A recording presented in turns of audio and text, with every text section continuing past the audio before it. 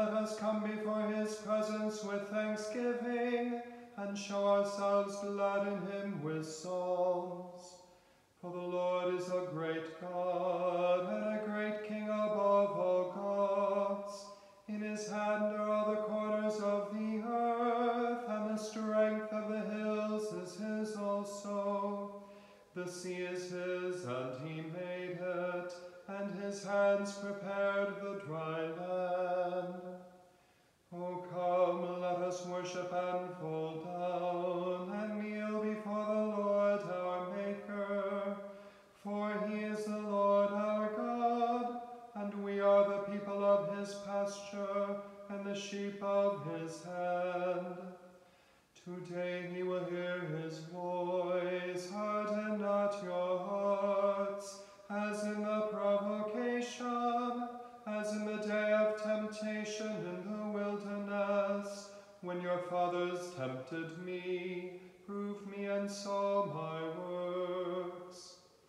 40 years long was I grieved with this generation, and said, it is a people that do err in their hearts, for they have not known my ways, unto whom I swear in my wrath, that they should not enter into my rest.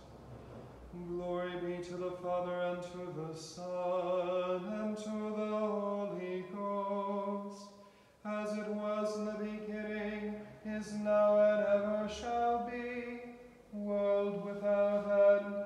Amen.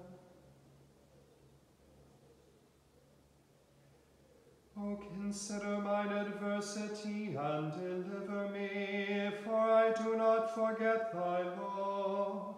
Avenge thou my cause, and deliver me. Quicken me according to thy word. Health is far from the ungodly, for they regard not thy statutes. Great is thy mercy, O Lord. Quicken me as thou art wont. Many there that trouble me and persecute me, yet do I not swerve from thy testimonies. It grieveth me when I see the transgressors, because they keep not thy law. Consider, O Lord, how I love thy commandments. O quicken me according to thy loving kindness. Thy word is true from everlasting. All the judgments of thy righteousness endure forevermore. Princes have persecuted me without a cause, but my heart standeth in awe of thy word. I am as glad of thy word as one that findeth great spoils. As for lies, I hate and abhor them, but thy law do I love. 7 times a day do I praise thee, because of thy righteous judgments. Great is the peace that they have who love thy law, and they are not offended at it. Lord, I have looked for thy saving help, and done after thy commandments. My soul hath kept thy testimonies, and loved them exceedingly. I have kept thy commandments and testimonies, for all my ways are before thee. Let my complaint come before thee, O Lord. Give me understanding according to thy word. Let my supplication come before thee. Deliver me according to thy word.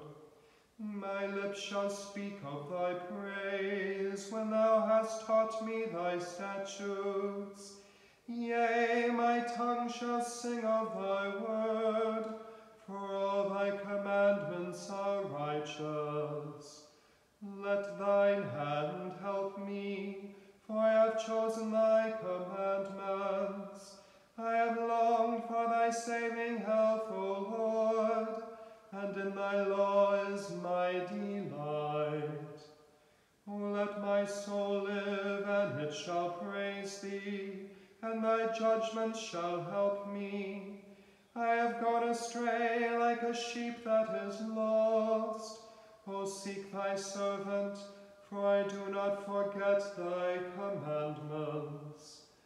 Glory be to the Father, and to the Son, and to the Holy Ghost, as it was in the beginning, is now, and ever shall be, world without end.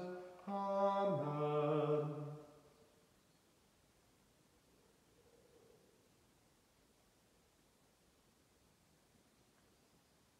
The first lesson is written in the 3rd chapter of the book of Joshua, beginning at the 1st verse. Joshua rose early in the morning, and they removed from Shittim, and came to Jordan, he and all the children of Israel, and lodged there before they passed over. And it came to pass after 3 days that the officers went through the host, and they commanded the people, saying, When ye see the ark of the covenant of the Lord your God, and the priests, the Levites, bearing it, then ye shall remove from your place, and go after it. Yet there shall be a space between you and it, about 2,000 cubits by measure. Come not near unto it, that ye may know the way by which ye must go, for ye have not passed this way heretofore. And Joshua said unto the people, Sanctify yourselves, for tomorrow the Lord will do wonders among you. And Joshua spake unto the priests, saying, Take up the ark of the covenant, and pass over before the people. And they took up the ark of the covenant, and went before the people. And the Lord said unto Joshua, This day will I begin to magnify thee in the sight of all Israel, that they may know that, as I was with Moses, so I will be with thee. And thou shalt command the priests that bear the ark of the covenant, saying, When ye are come to the brink of the water of Jordan, ye shall stand still in Jordan. And Joshua said unto the children of Israel, Come hither, and hear the words of the Lord your God. And Joshua said, Hereby ye shall know that the living God is among you, and that he will without fail drive out from before you the Canaanites and the Hittites, and the Hivites, and the Perizzites, and the Girgashites, and the Amorites, and the Jebusites. Behold, the ark of the covenant of all the earth passeth over before you into Jordan. Now therefore take ye 12 men out of the tribes of Israel, and of every tribe a man. And it shall come to pass, as soon as the soles of the feet of the priests that bear the ark of the Lord of all the earth shall rest in the waters of Jordan, that the waters of Jordan shall be cut off from the waters that come down from above, and they shall stand upon an heap. And it came to pass, when the people removed from their tents to pass over Jordan, and the priests bearing the ark of the covenant before the people, and as they that bear the ark were come into Jordan, the feet of the priests that bear the ark were dipped in the brim of the water, for Jordan overflowed all his banks at all the time of harvest, that the waters which came down from above stood, and rose upon an heap very far from the city Adam, that is beside Zaretan. And those that came down toward the sea of the plain, even the salt sea, failed, and were cut off, and the people passed over, right against Jericho. The priests that bear the ark of the covenant of the Lord stood firm on dry ground in the midst of Jordan, and all the Israelites passed over on dry ground until all the people were passed clean over Jordan. Here ends the first lesson.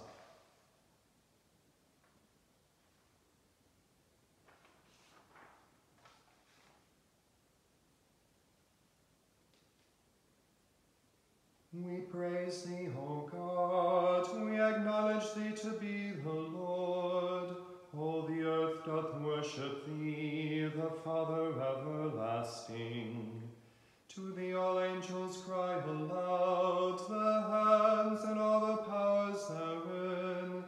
To thee cherubim and seraphim continually do cry, Holy, holy, holy, Lord God of Sabaoth.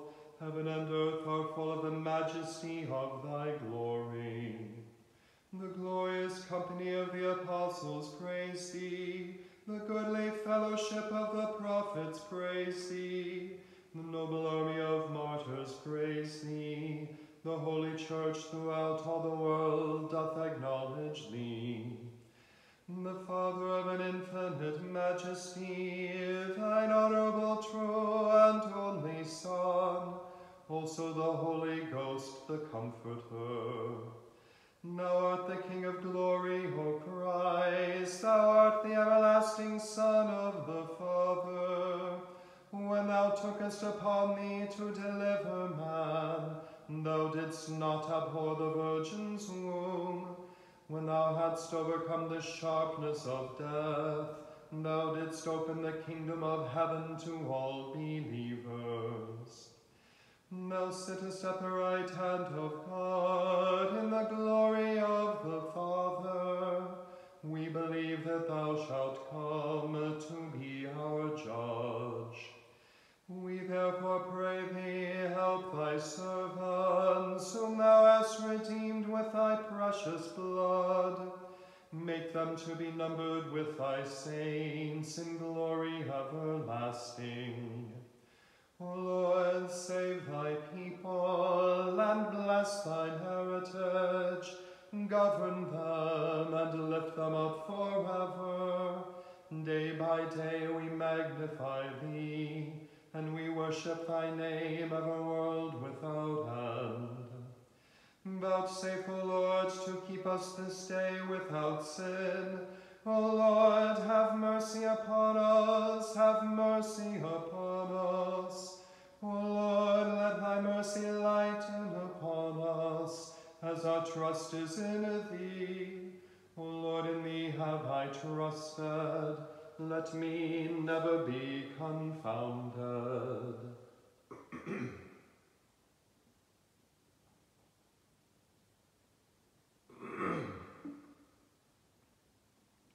The second lesson is written in the 9th chapter of the Holy Gospel according to St. Luke, beginning at the 37th verse. And it came to pass that on the next day, when they were come down from the hill, many people met Jesus. And behold, a man of the company cried out, saying, Master, I beseech thee, look upon my son, for he is mine only child. And lo, a spirit taketh him, and he suddenly crieth out, and it teareth him that he foameth again, and bruising him hardly departeth from him. And I besought thy disciples to cast him out, and they could not. Jesus answering said, O faithless and perverse generation, how long shall I be with you and suffer you? Bring thy son hither. And as he was yet a-coming, the devil threw him down and tear him, and Jesus rebuked the unclean spirit, and healed the child, and delivered him again to his father. And they were all amazed at the mighty power of God. But while they wondered every one at all those things which Jesus did, he said unto his disciples, Let these sayings sink down into your ears, for the Son of Man shall be delivered into the hands of men. But they understood not this saying, and it was hid from them, that they perceived it not, and they feared to ask him of that saying. Then there arose a reasoning among them, which of them should be the greatest. And Jesus, perceiving the thought of their heart, took a child, and set him by him. And he said unto them, Whosoever shall receive this child in my name receiveth me. And whosoever shall receive me receiveth him that sent me. For he that is least among you all, the same shall be great. And John answered and said, Master, we saw one casting out devils in thy name, and we forbade him, because he followeth not with us. And Jesus said unto him, Forbid him not, for he that is not against us is for us. Here ends the second lesson.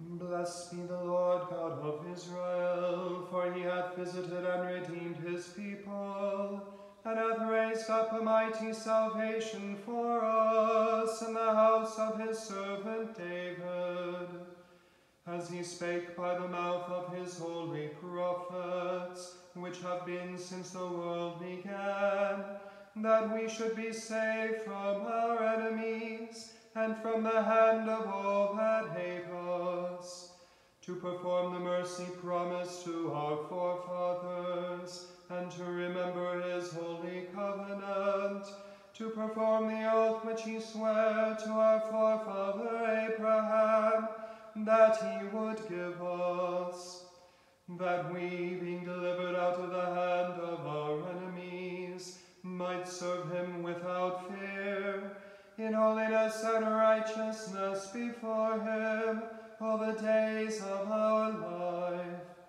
And thou, child, shalt be called the prophet of the highest, for thou shalt go before the face of the Lord to prepare his ways, to give knowledge of salvation unto his people, for the remission of their sins, through the tender mercy of our God, whereby the day spring from on high hath visited us, to give light to them that sit in darkness and in the shadow of death, and to guide our feet into the way of peace. Glory be to the Father, and to the Son, and to the Holy Ghost, as it was in the beginning, is now, and ever shall be, world without end. Amen. I believe in God, the Father Almighty, maker of heaven and earth, and in Jesus Christ, his only Son, our Lord, who was conceived by the Holy Ghost, born of the Virgin Mary, suffered under Pontius Pilate, was crucified, dead, and buried. He descended into hell. The third day he rose again from the dead. He ascended into heaven, and sitteth on the right hand of God the Father Almighty. From thence he shall come to judge the quick and the dead. I believe in the Holy Ghost, the Holy Catholic Church, the communion of saints, the forgiveness of sins, the resurrection of the body, and the life everlasting. Amen. The Lord be with you, and with thy spirit. Let us pray.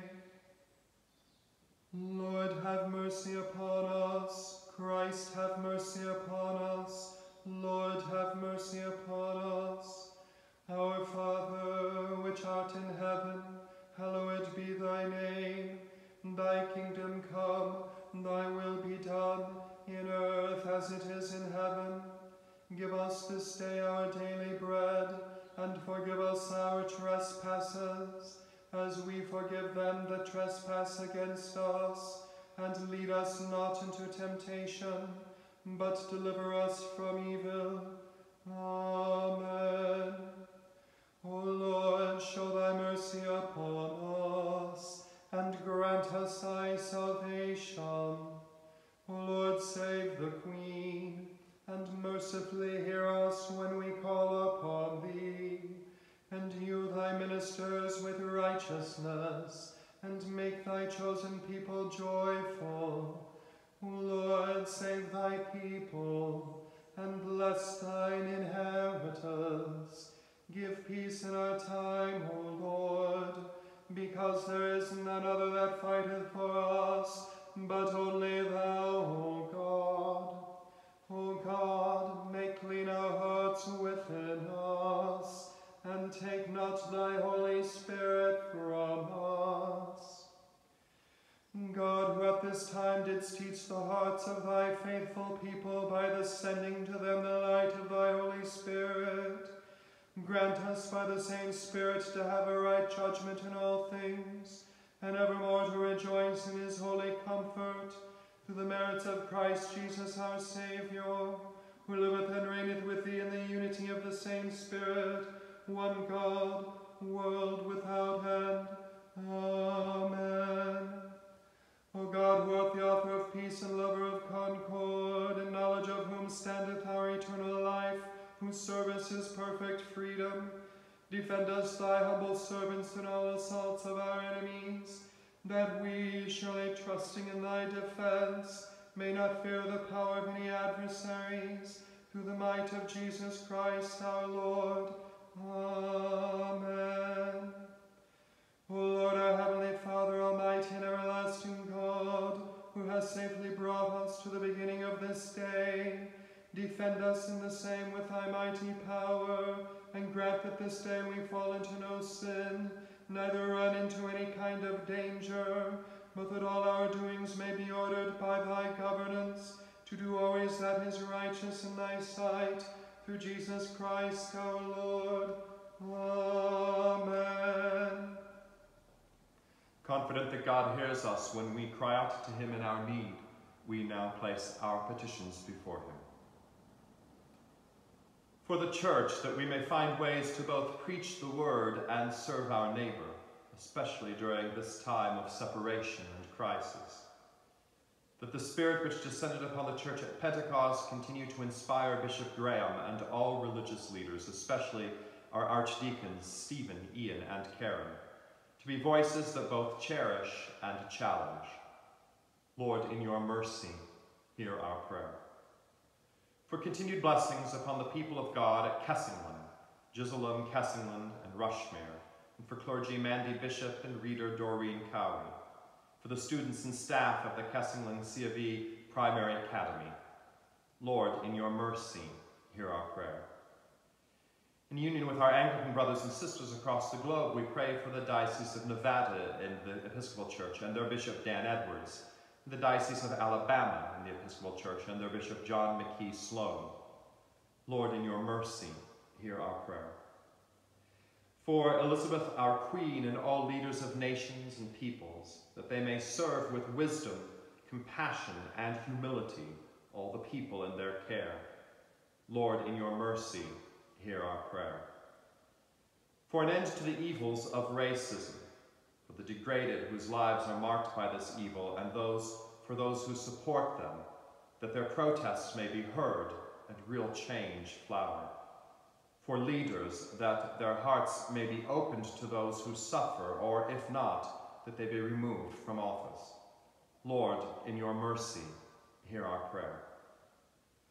For all who are on the front lines of this COVID-19 pandemic, especially our healthcare workers, for all who are unable to stay at home but must work to provide for their families, may God continue to protect them and keep them in good health. Lord, in your mercy, hear our prayer. For all of us gathered in our homes, that we may find comfort in the Lord when our hearts are troubled, and extend that comfort to others whose hearts are also troubled. Lord, in your mercy, hear our prayer. For our sick and for all whom prayers have been asked, especially Tim, Rosemary and her family, Clarence and his sister, Deirdre, Father Alan, Paul, Leah and family, Megan, and Derek. May the Holy Spirit shower healing power and new hope upon them. Lord, in your mercy, hear our prayer. And for those who've gone before us in death, especially our recently departed brothers and sisters Samir, Kathleen, Brandina, and Ian, and those whose anniversaries of death fall at this time, especially Thomas Taylor, that they be drawn in the Spirit's tether for all eternity. Lord, in your mercy, hear our prayer. Almighty God, who hast given us grace at this time with one accord to make our common supplications unto thee, and dost promise that when 2 or 3 are gathered together in thy name, thou wilt grant their requests. Fulfill now, O Lord, the desires and petitions of thy servants, as may be most expedient for them, granting us in this world knowledge of thy truth, and in the world to come, life everlasting. Amen.